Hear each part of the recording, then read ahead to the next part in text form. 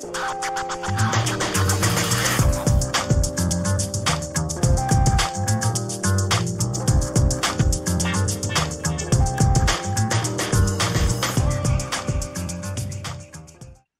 us go straight to the topic. Any woman who is pregnant is at risk of having a fetus with aneuploidy. And this risk is called as a background risk or a priori risk. And according to the age, we have tables which tell at a particular age what is the risk for a woman to have a child with a fetus affected with trisomy 21. Now, the question is, can we detect and diagnose genetic abnormalities most of the times? The answer would be yes, but with a combination of multiple parameters, especially 3 methods for detecting aneuploidy. One is by the use of serum biochemistry, other by use of sonography, and the third by use of DNA testing. When we talk about serum biochemistry, we have the double marker test in the first trimester, triple, quadruple, and penta screening in the second trimester. So in the first trimester, sonography plays an important role in giving us certain clues telling that this fetus could be at risk for aneuploidy or other genetic abnormalities. We will quickly go through the markers of the first trimester aneuploidy. This is normal nuchal translucency, and this is increased nuchal translucency. This is normal nasal bone demonstration, and this is unossified nasal bone in the first trimester and in the second trimester. This is a normal tricuspid waveform with E and A waves without regurgitation, and this is a large pansystolic waveform from a tricuspid valve with regurgitation. This is a normal ductus venosus waveform with a forward flow during the atrial contraction. That is, the A wave is always forward. And this is an abnormal ductus venosus showing a reversed A wave or an A wave reversal, which is a marker for aneuploidy. So these are the common 4 aneuploidy markers which give us an indication that this fetus could be at a higher risk for aneuploidy. So a combination of the maternal age and any one of these markers or multiple markers along with the maternal serum beta HCG and PAPA will give us a risk for aneuploidy. In the first trimester, we have to use certain softwares for arriving at the risk, and these softwares will ask you for the patient details, the maternal age, maternal weight, maternal height, background conditions of the mother like diabetes, SLE, lupus, etc. Also details about previous gestations, and the input page for the present details would have the CRL, the details about the nuchal translucency, the thickness, the nasal bone presence or absence, the tricuspid valve regurgitation, ductus venosus regurgitation, the uterine Dopplers and their PIs. And using a combination of the maternal age, maternal race, maternal weight, height, the CRL, the nuchal translucency, and also if we have the blood sample of the patient, by a combination of beta HCG, PAPA, MOMS, we can arrive at a risk in the end of the first trimester. So at the end of the first trimester, the maternal a priori risk is converted into a combination of ultrasound findings and the maternal serum markers, which is called as the combined risk or the first trimester risk. So at the end of the first trimester, we will have to assign a risk for the mother. So when the risk for the fetus comes as less than 1 in 1,000, we call it as low risk and no more testing is required. We can proceed to an 18-week STIFA scan. When the risk comes as a high risk, which is more than 1 in 250, then we need to counsel for a chorion villus sampling, or we need to ask for a 16 weeks anomaly scan for TIFA scan followed by an amniocentesis. When the patient has a risk between 1 in 250 to 1 in 1,000, then this is called as intermediate risk. In cases of intermediate risk, we have to advise for a 16-week genetic sonogram or an NIPT, and then take a call at the 17th week whether to go for an invasive testing or not. So this is how a risk is assigned at the end of first trimester. So the maternal age-related risk is converted to a first trimester risk at the end of first trimester.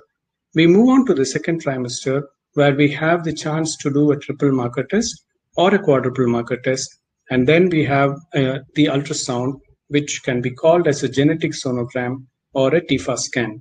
So when we do our TIFA scan or genetic sonogram, we have certain findings which are called as soft markers of fetal aneuploidy. Okay. So these are usually seen between the 18 and 22 weeks. These are not abnormalities, but indicate an underlying aneuploidy or a non-chromosomal abnormality. So we will quickly look at the second trimester aneuploidy markers. The first marker is the nasal bone, which can be absent and which will be called as an unossified nasal bone. The second would be an enlargement of the cerebral lateral ventricle, which would be called as ventriculomegaly when it exceeds 10 millimeters in the axial plane in a mediolateral direction. Third is a thickened nuchal fold, which is a measurement of the nuchal fold thickness in the axial plane. Fourth is an aberrant right subclavian artery, which arises as a last branch from the aorta and moves towards the right shoulder, close to the spine in the posterior mediastinum. Then we have the echogenic bowel, which is an increased echogenicity of the bowel, which is equal to or more than the bone. And then we have pelvic ectasia, which is an increase in the anterior-posterior dimension of the renal pelvis, measuring more than 4 millimeters. Then we have echogenic intracardiac foci, which are echogenic nodular structures on the papillary muscles of either or one cardiac ventricle. Then we have single umbilical artery, which shows a two-vessel cord, and we have choroid plexuses, which are cystic structures in the choroid plexus. And we have enlarged cisterna magna, where it measures more than 10 millimeters.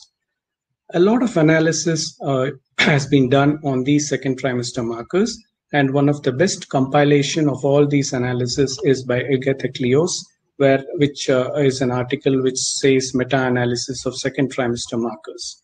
So this second trimester markers from almost 15 to 20 studies of these markers have been collated, and then the findings for the increased findings for echogenic focus, ventriculomegaly, increased nuchal fold, etc. All the markers have been collated, and they have arrived at detection rates, false positive rate, likelihood ratio, positive likelihood ratio, negative likelihood ratio, and likelihood ratio when there is an isolated marker. I would spend a minute more here for us to understand what this means. In the second trimester, the aneuploidy markers are unossified nasal bone, aberrant right subclavian artery, ventriculomegaly, increased nuchal fold, echogenic bowel, pelvic ectasia, echogenic intracardiac focus, short humerus, short femur. Now, each of these markers indicate the presence of aneuploidy by themselves or by combination. And each of these markers, according to their strengths of identifying aneuploidy, have a positive likelihood ratio and a negative likelihood ratio. And when these markers are isolated, then we have a single likelihood ratio. Now, likelihood ratios talks about the strengths of these markers and their ability to identify aneuploidy.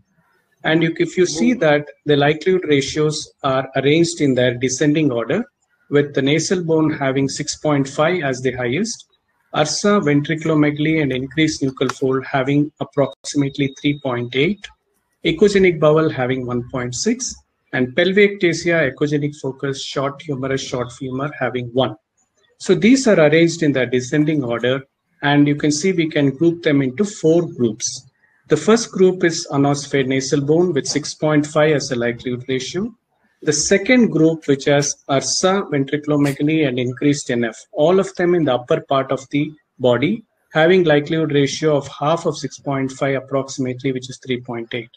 The third group is echogenic bowel, which has a likelihood ratio of half of it, 1.6.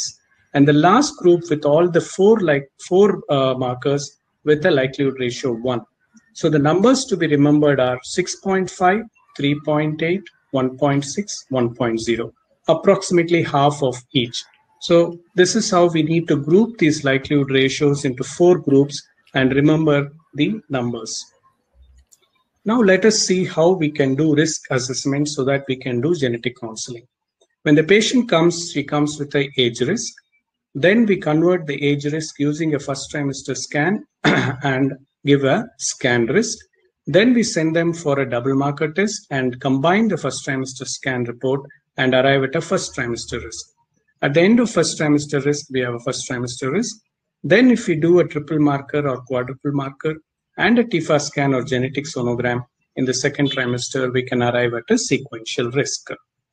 So using these results, we can come to a final risk after our genetic sonogram at the 18th week. So you can see that the performance increases as we add on the test, and by using a sequential scan, we can detect 95% of aneuploidies.